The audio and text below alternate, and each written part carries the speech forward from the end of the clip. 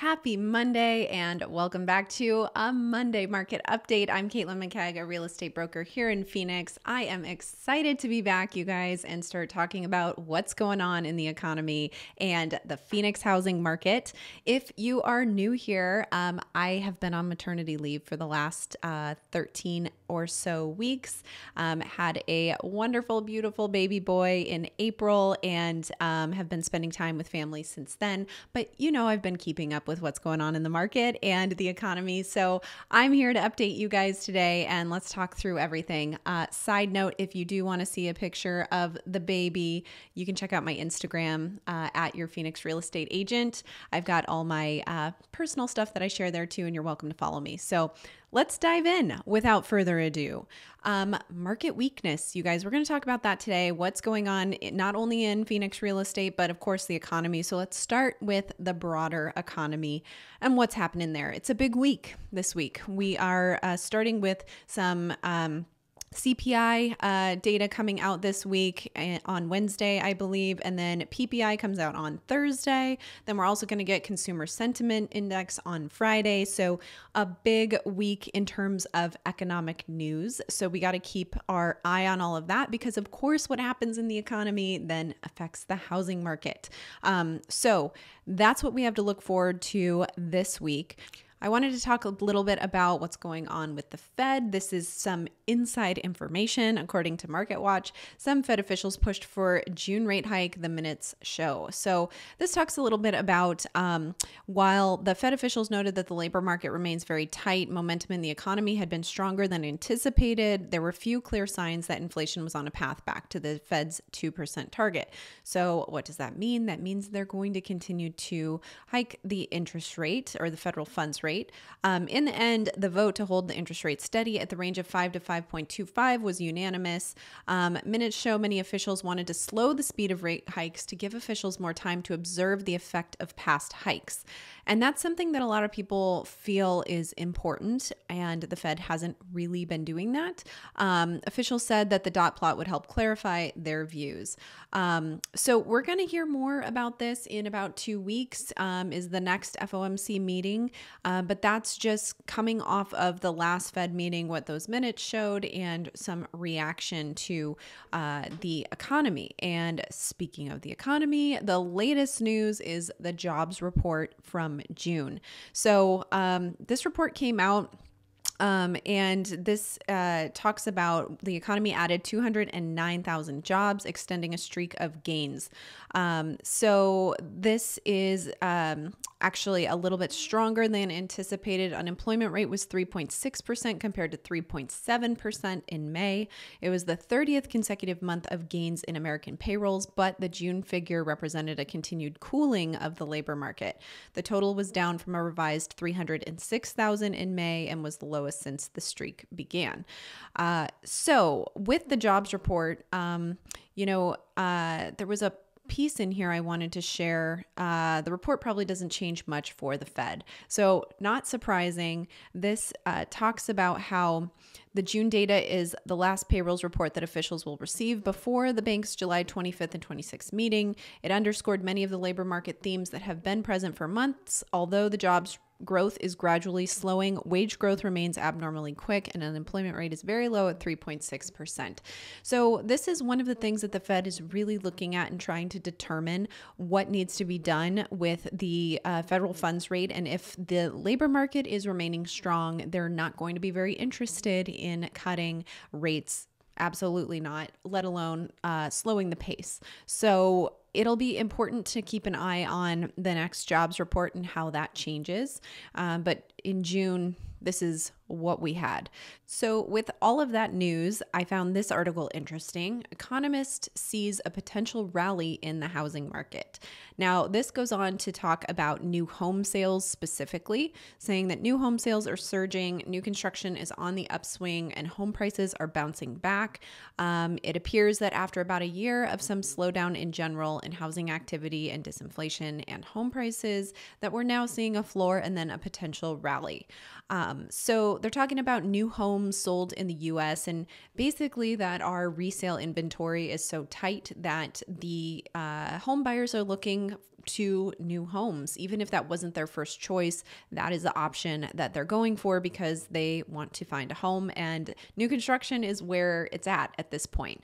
So I found that interesting. Of course, this is on a national level. I don't know if we're going to see a rally in the housing market because of this.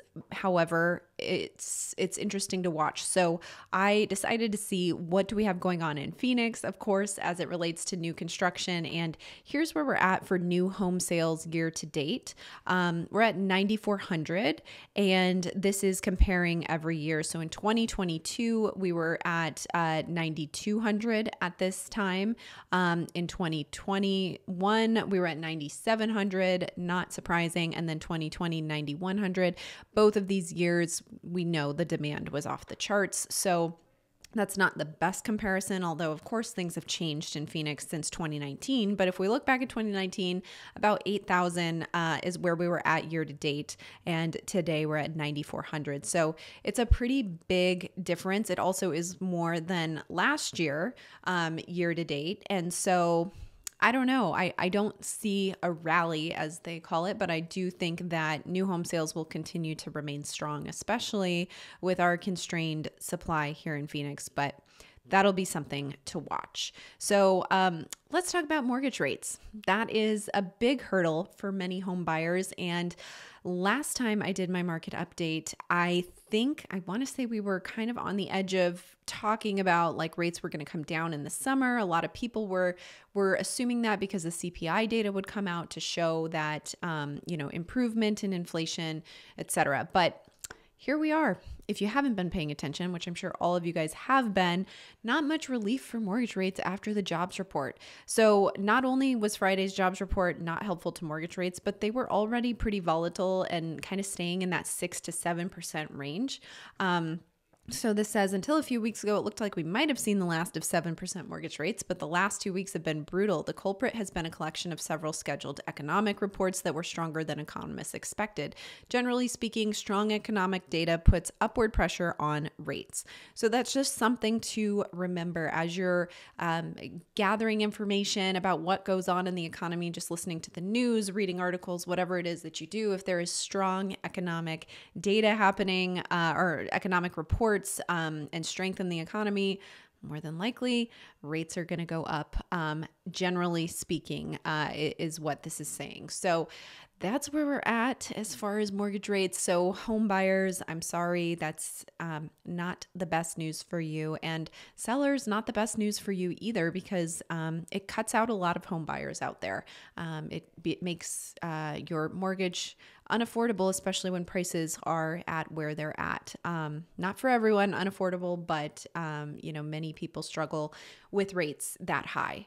So let's talk about Phoenix. What is going on? What is the weakness? We're going to start with the CMI because, as you remember, CMI is something I love to talk about every week. This is the Cromford Market Index. I'm a subscriber to the Cromford Report, so sharing from my subscription. And basically, the market index, any reading over 110 is a seller's market. Any reading under 90 is a buyer's market. We're at 163.1. This is for Phoenix Metro as a whole. So technically, we are in a seller's market. Now, this pales in comparison to when we were in the seller's market, as people remember, with 20 plus offers on a house and homes going 50,000 over the asking price. This number was up in the 400s. So very different kind of seller's market that we're in now. Our demand is lower. So we're about 20% below normal for demand, with 100 being normal. And our supply is very low, about 50% below normal, 50.5%. And so this, as it was, earlier this year, this is really our biggest constraint and hurdle, is that we don't have enough homes for sale because our demand is outpacing our supply. And so that's what's pushing us into this seller's market. But let's look by city. And I know you all love this chart. We actually have 8 cities that are showing improvement for sellers, but 9 are showing deterioration. So these green arrows, to refresh your memory, are cities where we saw improvement for sellers month over month. When we look at the CMI for that city this month compared to last month. And then the red arrows mean we've seen deterioration for sellers. So therefore, better conditions for buyers. Now, looking at all of these, they're pretty much all sellers markets except for Buckeye, which is technically balanced at 102, but anything over 110, remember, is a seller's market. But this is definitely showing some weakness. If we look at the overall average change in these cities over the last month, it is negative 1.5%. This is the first negative monthly movement since December of 2022. So this whole year, we've been seeing improvement for every city when we take the average, and now we're starting to see some weakness there. And we're seeing a mix of this green and red, and it's been a bit since we've seen that. We got into a place where we were seeing a lot of green arrows on pretty much every city. So there is a wide range, though, between the cities improving most for sellers. Buckeye, Chandler, and Paradise Valley are all up 11% from the previous month, and those improving for buyers are Cave Creek, Glendale, and Tempe. All of those improving significantly in favor for buyers. So that's why they have those red arrows there. So, summer is always a slower time for us. Demand has dropped between June and July, and typically seeing the third quarter readings are pretty slow because our summers are slow. So it's never really the strongest part of our year. So there's not really much reason to expect a change over the next 3 months, according to the Cromford report. New listings remain very weak, down 40% from this time last year. But if you remember last year at this time, we had a surge of new listings. So I'm not surprised to hear that. But that is likely to keep things kind of slow. We just have lower transaction volume because there's not a lot to buy. And then we've got interest rates that are high, which discourages buyers to purchase. And we've got a lot of people with low interest rates that don't want to leave their home and take on a mortgage that is higher unless they really have a motivating reason to do so. So that is where we're at today, you guys. That is my update on what's going on in the economy and the Phoenix real estate market. It's going to be interesting to see because we are definitely seeing some weakness creeping in, whether it's a summer slowdown and we see a pickup in the fall, or it's an indication of where the market's heading. Time will tell. So thanks for joining me, you guys. It is great to be back. I appreciate all your support and the comments while I was gone. I am happy to be back on these Monday market updates. And of course, if you have any questions about buying, selling, renting, investing here in Phoenix, make sure to either drop a comment below or reach out to me. My contact information is in the description and the pinned comment below. So thanks, guys. I will see you later this week with another video. Have a great week.